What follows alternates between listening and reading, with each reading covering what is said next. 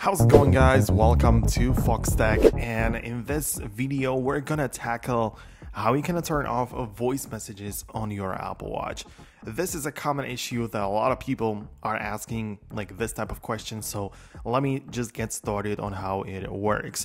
At first, let's address the voice feature, which narrates everything you click on your Apple Watch. In case this is something that you want to disable, it is a feature called VoiceOver, and to turn it off, start by tapping on the settings icon, and in the accessibility section, tap on this to open it up, and you'll see the option for VoiceOver.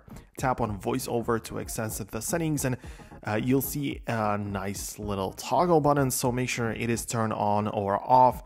So everything has to be double clicked, because when you click it once in VoiceOver, it just gets like read out loud. So yeah, this is the first thing which you might mean. Also, it's important to know that when VoiceOver is enabled, as I said, the way you interact with your Apple Watch is slightly different. You'll need to use two fingers to swipe across the screen instead of one, because if you tap on items to select it, you will just get stuck on the watch repeating what it is. So you have to double tap, scroll with two fingers, and this is how it works.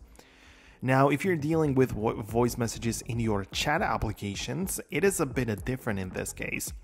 Unfortunately, there is no direct way to delete voice messages as a function from the Apple Watch. I mean, you can stop using them by simply avoiding the voice icon or stopping to use the dictation, if this is something that you may mean, but it's just not possible to change the functionality of the Messages app.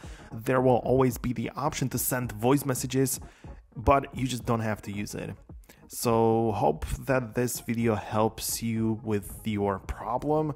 In case you mean something else, or if your Apple Watch is doing something else that you don't know what it is, just let me know down below in the comments, and perhaps me or someone else might answer your problem. But for now, that's gonna be about it. If you found this video helpful, make sure to hit the thumbs up, subscribe below to Foxtecc, and I'll see you guys later in the future.